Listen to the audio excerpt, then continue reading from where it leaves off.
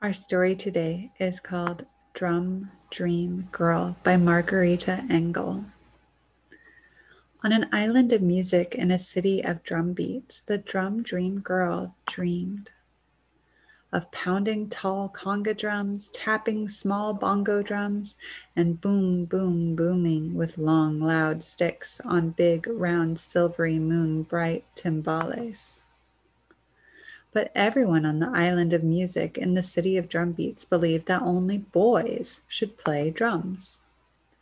So the drum dream girl had to keep dreaming quiet, secret drum beat dreams.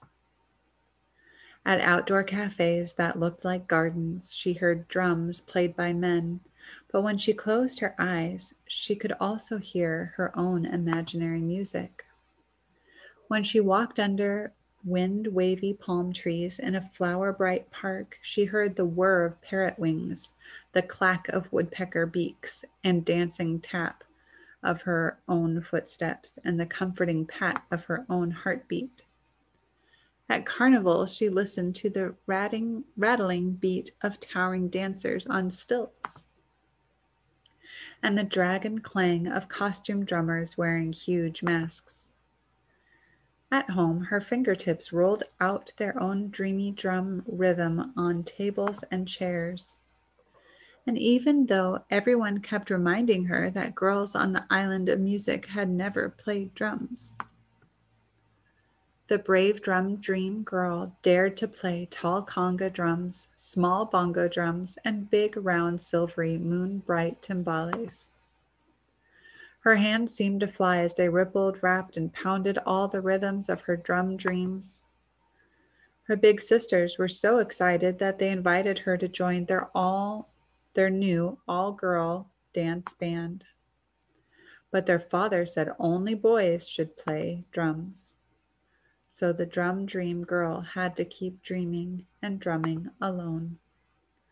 Until finally her father offered to find a music teacher who could decide if her drums deserved to be heard. The drum dream girl's teacher was amazed. The girl knew so much, but he taught her more and more and more. And she practiced and she practiced and she practiced until the teacher agreed that she was ready to play her small bongo drums outdoors at a starlit cafe that looked like a garden, where everyone who heard her dream bright music sang and danced and decided that girls should always be allowed to play drums, and both girls and boys should feel free to dream. And that is the end of our story today. There is a note from the author here that says, this poem was inspired by the childhood of a Chinese African Cuban girl who broke Cuba's traditional taboo against female drummers. In 1932, at the age of 10, Milo Castro Zaldariaga performed with her older sisters as Anacaonas, Cuba's first all-girl dance band. Milo became a world-famous musician, playing alongside all the American jazz greats of the era.